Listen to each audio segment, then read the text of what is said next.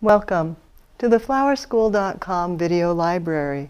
I'm Leanne Kessler, Director of the Floral Design Institute, here to share with you our latest issue, the Blushing Bride Antique Bridal Bouquet. You may be familiar with the bloom called the Blushing Bride. It's in the family of the Proteas. It's got papery white bracts, little feathery tufts in the center that could be pinks or whites. It's called Blushing Bride because it was so commonly used in bridal bouquets in South Africa. Today, it's still grown in South Africa, but it's also grown in Australia, here in the United States, including even in Hawaii and in Israel. So it's a beautiful bloom that's available abundantly, but not absolutely year-round. I was so lucky to find it today. I thought, oh, I have to use it in a beautiful bridal bouquet. The Blushing Bride Protea has such strong stems. It's perfect for a hand-tie bouquet. You just want to remove all the foliage down the sides so you've got a nice clean stem to work with. Just cleaning it off like so makes it easy to work with when you go to put your bouquet together. Then adding to the Protea, we're going to use some caramel antique garden roses.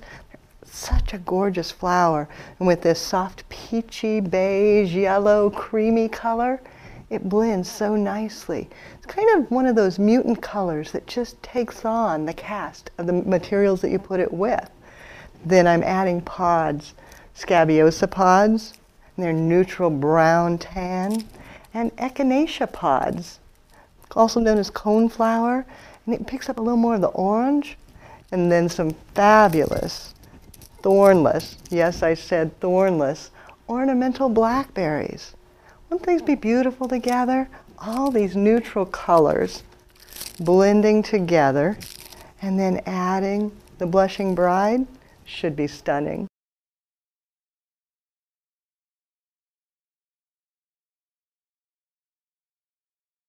For the center of my bouquet, I do want to make sure I get some of the Blushing Bride. So I'm going to start by clustering a couple of them in my hand, both open and closed, and then tucking in a little bit of each item.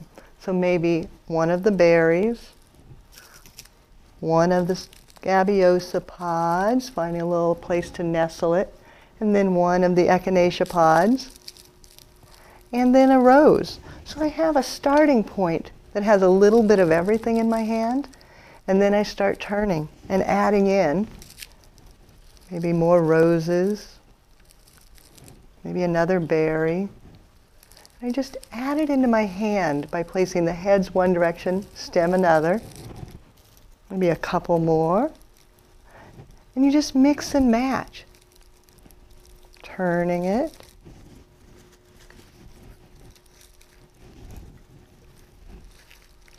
And turning. And you can see by adding in pairs, maybe one tucked below, creates depth so that it looks like it has a variety of levels. Tucking lower, turning.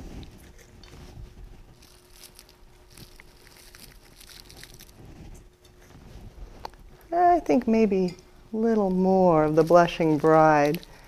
Don't want to forget those. And see how he's tucked low? Drawing your eye in so it doesn't create a very flat bouquet.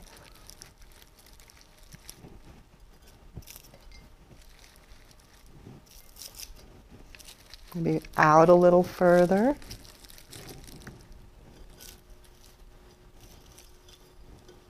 A few more berries over on that side. And you can see the textures working together.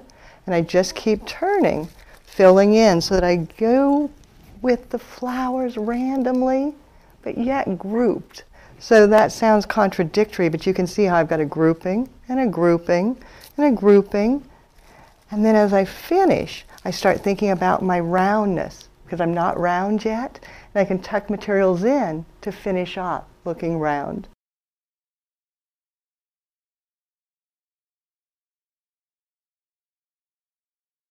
One of the beauties of using the pods and the Blushing Bride is that they're so sturdy that you can tuck them around the garden roses and they help support them.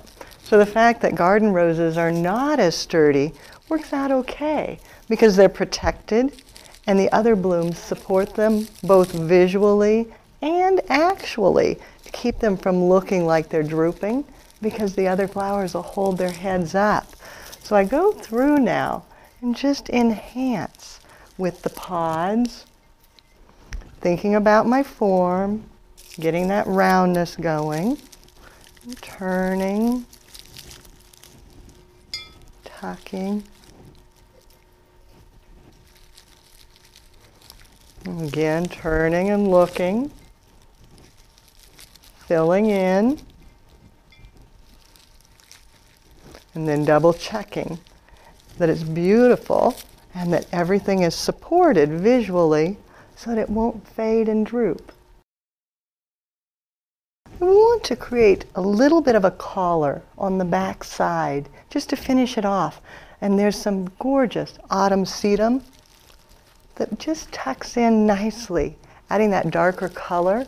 And I just collar it around,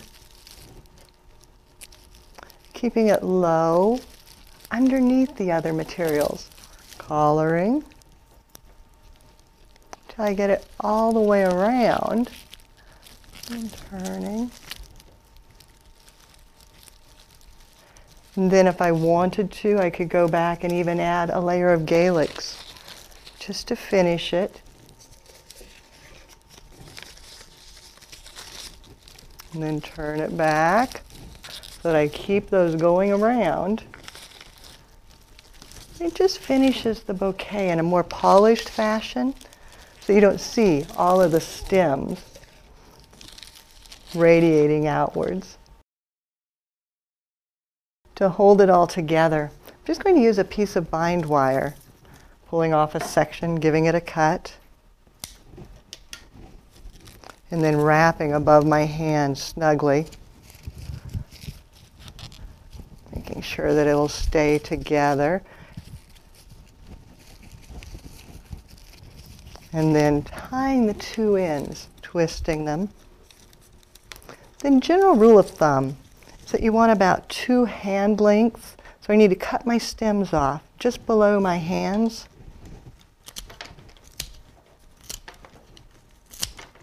Cleaning it all up. Then to give it an antique finish, I've got a handmade doily. It's an antique ivory color. I'm just going to wrap that around the stems, tucking it tightly, leaving the lower stems exposed so they can actually set down in a vase of very shallow water so that it doesn't wick up onto the doily.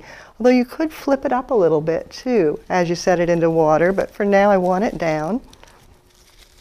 And then using a little bit of copper bullion wire, lashing that to the stems, coming down all the way. And it helps hold the stems together in a more graceful finish. Wrapping, wrapping. And it gives a beautiful texture for the bride to hang on to. It feels so comfortable. It'll protect her hand from all those stems. And then when I get back down to the bottom, finding the extra little piece I left, giving it a cut, and twisting those two together to hold it secure.